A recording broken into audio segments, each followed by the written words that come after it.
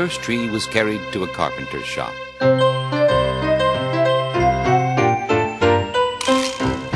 Trim the branches, strip the bark, cut and shave and nail and sand, building with the best tree in the land.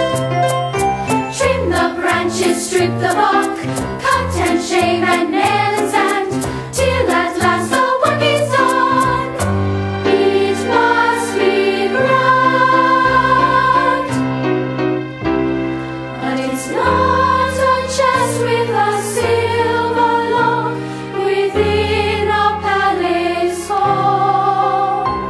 It's a box for feeding animals in a barn by a simple stall.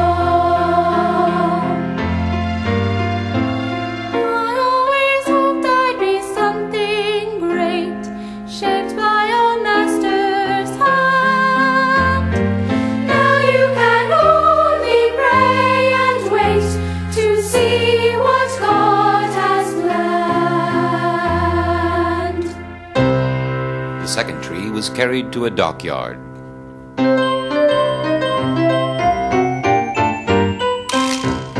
Trim the branches, strip the bark, cut and shave and nail and sand, building with the best tree in the land. Trim the branches, strip the bark, cut and shave and nail and sand, till at last the work is done. It must be grand,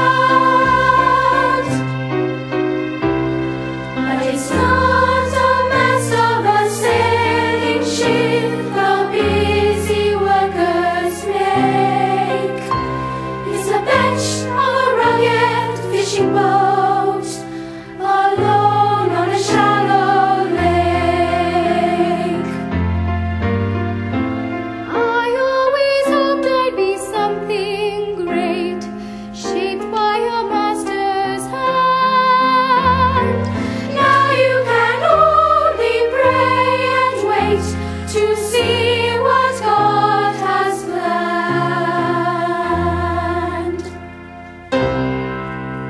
And as for the third tree,